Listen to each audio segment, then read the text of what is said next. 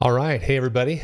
It's been a couple minutes since my last video, but rest assured I have been quite busy figuring out a whole bunch of stuff. It's been a blast these last couple weeks. Not only did I take a couple of vacations, but it went deep on a bunch of tech, mostly on the Houdini side, but a lot on the Unreal side as well. And I want to talk about those lessons learned and what I've been up to the last couple weeks. Made a huge progress on the Houdini to Unreal Engine workflow. That's something I'm going to show here in a second. But I fixed things like automatic creation of collisions around the meshes that are generated from Houdini into Unreal, automatic material attribution, made progress on the level itself in terms of getting the second floor in, created another staircase HDA in there, got another texture and substance designer and incorporated that into the HDA as well. And I'll go into that here in just a second.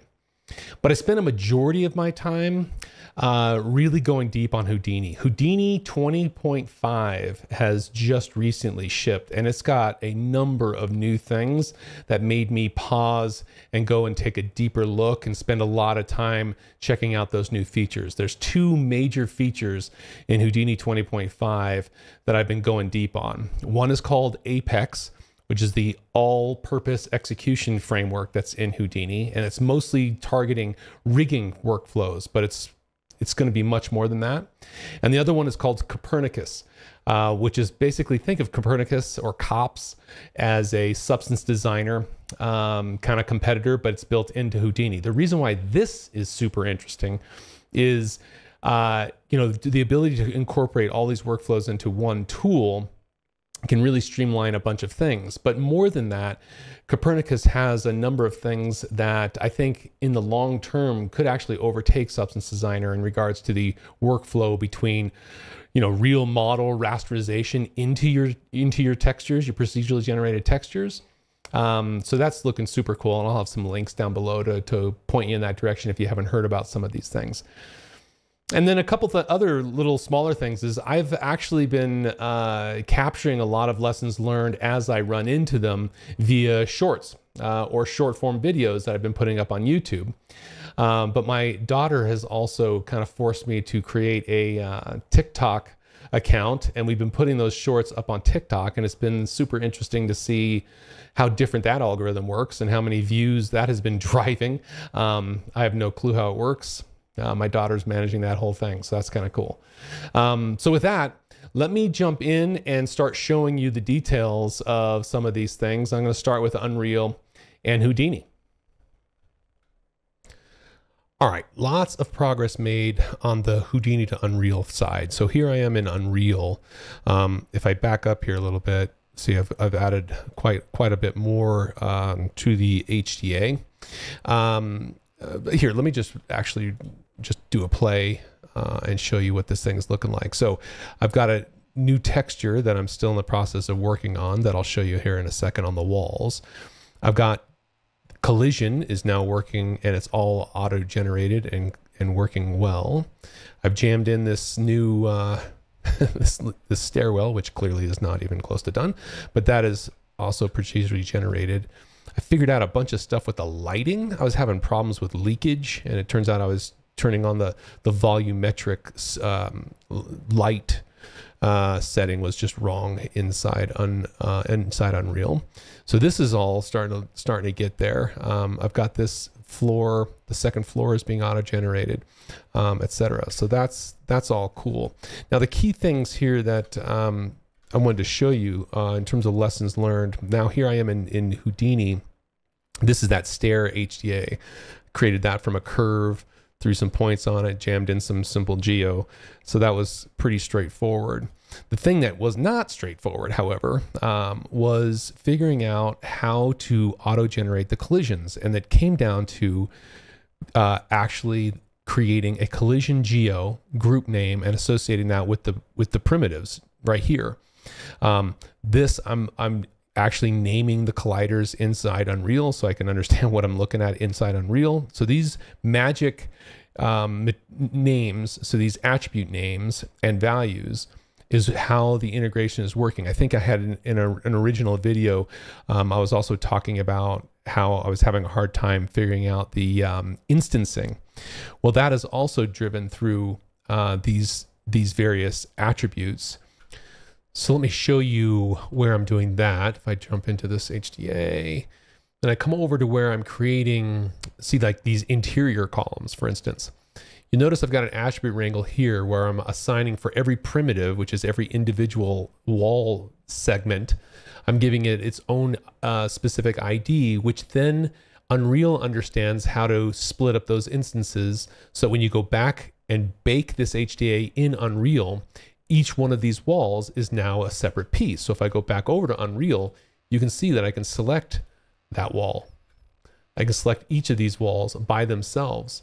And that's going to be important as I get into more and more, build out of these levels. It's now, I don't have to mess around with doing that hack that I showed in one of my earlier videos. The other piece that I figured out is a great way to make the materials be auto-assigned every time I bake the HDA inside Unreal. And all I'm doing there is I take the material that I have here, I right click, I say copy reference, I pop back over to Houdini, and right here I've got another way to basically I paste that reference into this material path, and this little magic piece of code here goes all the way back over to Unreal, so that when I bake, it knows to apply that material that I've created in Unreal to the objects that are created through the Houdini Engine inside Unreal. So it's like an Inception kind of thing here.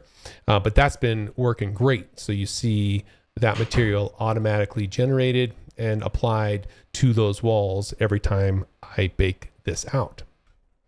Now, speaking of materials, this is the material that I built for the walls. You see here in Substance Designer, this graph. It's actually pretty straightforward. It always cracks me up when someone shows one of these graphs and just says, "Oh, it's real simple," but it's not. It takes a little while to get used to, but it's super cool. If you haven't used, by the way, one of these dot little nodes, it's this dot node. This is a great way to keep your graphs, less crazy. See how when I select that, it actually shows me where it's coming from, but when I deselect, it just makes less lines. Things are easier to manage. Anyway, the thing that is super cool about what's going on here, Substance Designer, is when I right click on here and say export outputs, I've got it set to automatically export every time I make a change.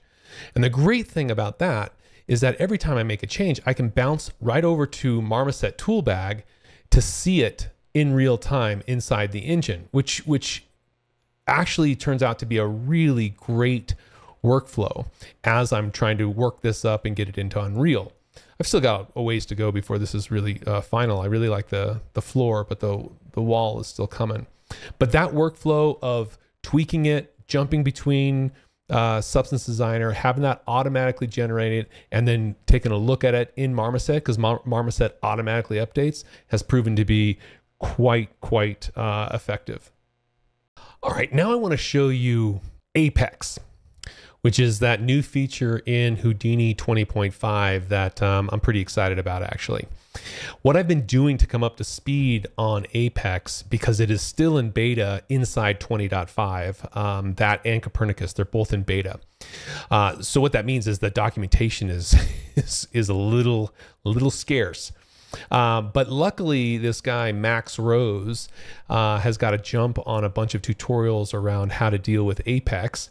And I've been going through them. And what I've found is that these are extremely powerful. And if you watch those Max Rose videos, you'll see how you can manipulate all these rigs, etc., through these graphs. But I was actually more interested in doing it via code. And so I followed his videos, but then changed the actual rig itself that does the squash and modify of this ball into code. And let me show you what this looks like. So this is here's a ball, and I can squash and deform it, okay?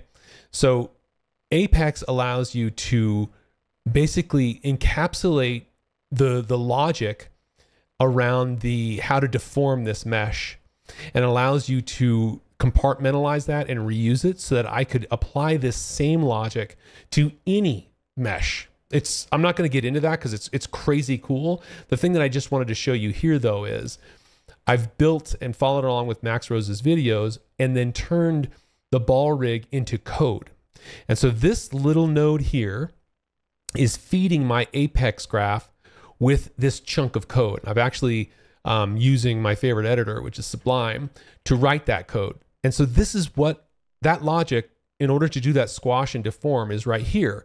But the cool thing is that it is now encapsulated into this subgraph that I can then hook up to any graph through this component script, which is also represented in this little script here. This is literally all this is doing is hooking up my existing rig to that ball rig, which is represented here.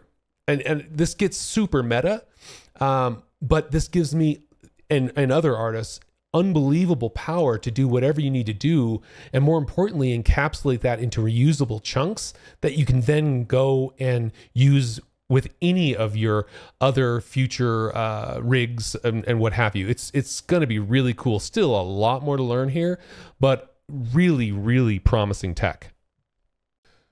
All right, so a lot of progress has been made. There's so much more to do, but I'm really, really enjoying this stuff.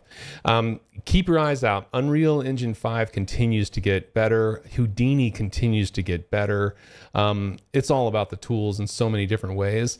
And just learning these things has just been a blast, let alone actually building the project and trying to get this thing done as soon as I can.